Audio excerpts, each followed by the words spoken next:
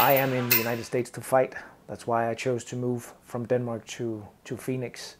I'm here to fight, I'm eager to fight, and we have a fight.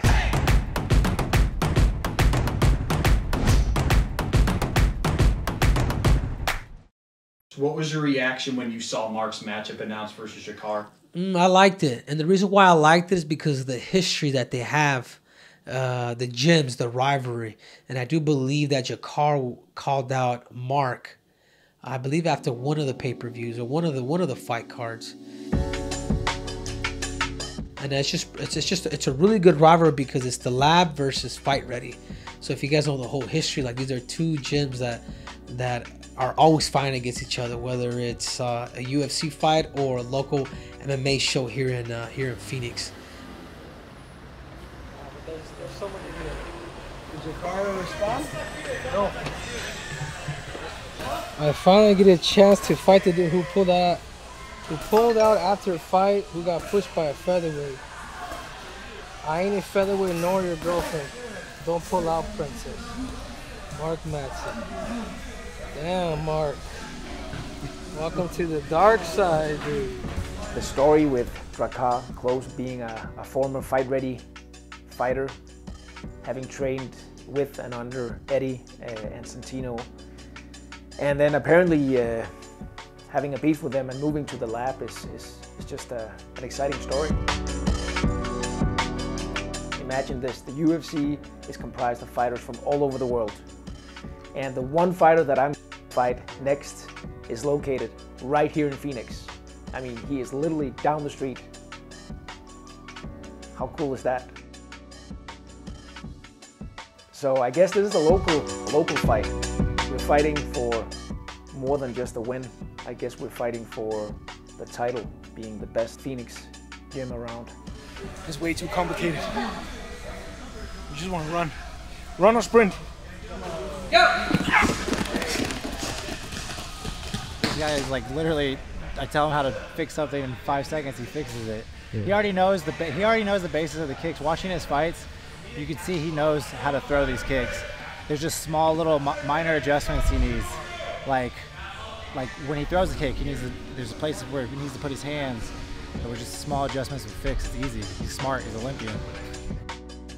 It's absolutely crucial that I go in and dominate and that I show a decisive win.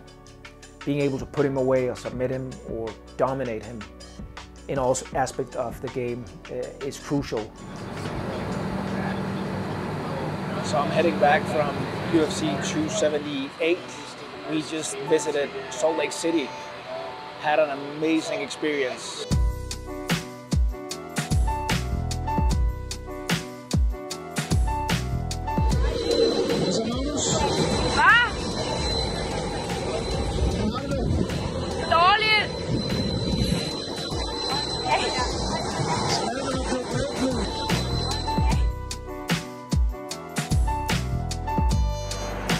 When did you get to the arena? What fights did you start watching? We came in right before prelims. Right before prelims, okay. Like a pay-per-view, I wanted to watch as many fights as possible. Yeah. Did you get a chance to watch AK fight? I didn't see his fight. I saw it on ESPN app. You're a nice teammate. I mean, hey. Even though the UFC fighters, like a lot of these guys, they're just not elite. You know what I mean? They're not elite. They fight just to fight. They throw just to throw. You know what I mean? It's like you can tell when somebody has a game plan.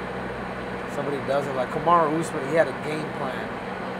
It's unfortunate what happened, you know, at the end, but at least he had a game plan going in there. Watch all his fights. Literally what we focused on. How to foot stomp using your heel, push it down, and then knees. We need all his fights. He just holds it. I think it's going to be a great fight, but I know there's a lot of tension between Drakkar and me and the team and stuff like that, but I don't have any animosity towards him. I wish him nothing but the best, and I think it's going to be a good fight.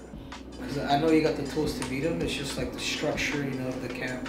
Oh, Mark's a workhorse. I mean, he's not only an Olympian, he's a silver medalist, 5-time worlds, and everybody in wrestling knows how hard that is, just to medal more or less 5 times at Worlds, which is literally a decade. Yeah, you tell him to do something, he does it. He's one of the strongest guys at our gym at 55. He's coming around. I mean, what do you say about a guy that literally moves his family for 2-year commitment just for 1 goal? And I'm honored to be a part of that goal. What is your expectations for this Drakkar Klose fight? Mark's gonna win. So we're 10 weeks out. Next 10 weeks is gonna be super exciting. I'm gonna bring out the Olympian, plugging in with a cup of coffee. Gonna outwork, outsleep, outperform Drakkar Klose. Looking to retire this guy October 29th. Couldn't be more excited. Let's get to work.